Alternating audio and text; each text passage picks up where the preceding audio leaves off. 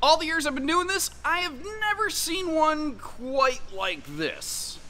This RV combines some really fun and interesting ideas in a way I've never exactly seen done before. It is fairly long, and it does have a campsite slide under that awning, but it is actually fairly shallow and has a built-in outdoor entertainment center on it, which is cool. But this living room and kitchen arrangement, you've got a hide-a-bed right there that when open doesn't cut the RV off. You have a big 3-seat party recliner with some elevated bar dining right there. So if like what you'd prefer is a little more of a dine-ofa situation, there's just two of you, you don't necessarily need a big giant dinette to wrap around. They were actually able to focus more on the living room and kitchen and expand things with a smaller slide, which actually created bigger pantry space even in the kitchen. It's crazy how it worked out, but it's absolutely fantastic. That's a cartless floor flush slide. These are a little bit extra tall, which is fantastic up in that shower. True queen bed with washer dryer prep around the corner, factory standard solar, and you can actually run both airs on this in just 30 amp service.